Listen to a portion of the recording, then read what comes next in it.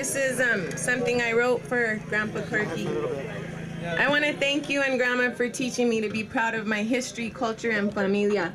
Thank you, Grandpa, for founding Escuela Tlatelolco, a place filled with teachers and staff who instilled love and pride in all of us. I was 6 years old and I believed I was an original Mayan. You sent our future teachers to learn how to dance folclorico, and they passed it on to us. Now my child is learning to dance folclorico. Thank you for teaching us respect. Always look someone in the eye when you are talking to them. Always say hello to your elders, aunts, and uncles. What is left now?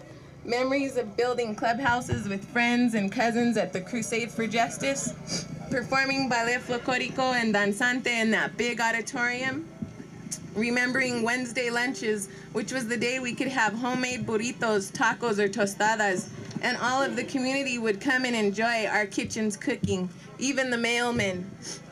We didn't have a fancy playground. We had a huge wooden pyramid with a big slide, and when we got bored of that, we used our imagination. We sang to Tlaloc and Quetzalcoatl, or reenacted March 17th, except no one wanted to be the cock, and became Adelita or Che or other revolutionaries. Memories of getting in trouble at school and being sent to the principal, our grandmother. Memories of getting in trouble at school and, the colonias where we often visited because our mom was working for you. We would be sent to say hi to Uncle Bob, and he greeted us with the Hershey bar or would let us make cinnamon toast. Memories of you, Grandpa, pulling our teeth out when they were loose, cracking our necks when we slept wrong, and getting a kick in the butt when we got in trouble. Boy, did those hurt. Memories of you, Grandpa, marches and demonstrations filled with a sea of people, our people. Memories of you and Grandma taking us out to eat at restaurants, or the time we went to see Cats, the Broadway play. Memories of spending the night and waking up to a full-course breakfast and homemade tortillas. You, Grandfather, always strong, bold, and not afraid to speak your mind. I was a competitor, all right, even tried boxing. I learned it from you. After the school closed, we went to public school. How scary that was, especially when they recited the Pledge of Allegiance. What is that? I said to my fellow compadre, Little Che. We don't know much about America, but we do know about Aztlán. I also didn't learn Euro-American history until high school. And of course, there you were in our history book, along with Cesar Chavez. Thank you for taking us to Chicano Park in San Diego, a place where you were well respected, treated like a hero. It was then and in college that I realized just how famous you were. Thank you for letting us meet so many different people who believed in you.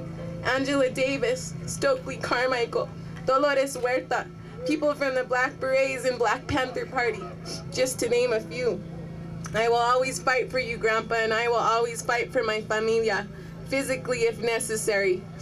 I promise to keep your legacy alive by teaching people your history, our history, cultura, and love for humanism. I remember this. We must learn our own history and culture before we can learn about others. Nationalistic? Maybe a little. Is Aztlán a real place? I believed it to be so. I run across many old Tlatelolco students, and they all have said, your grandfather in Tlatelolco taught me about our history and culture and filled us with an unbreakable pride that is ingrained in our belief system. We have so much pride and self-esteem that it's obvious we did not grow up like others. I am blessed to be in your bloodline and honored to be a Gonzales. I am proud to say that I am Chicana.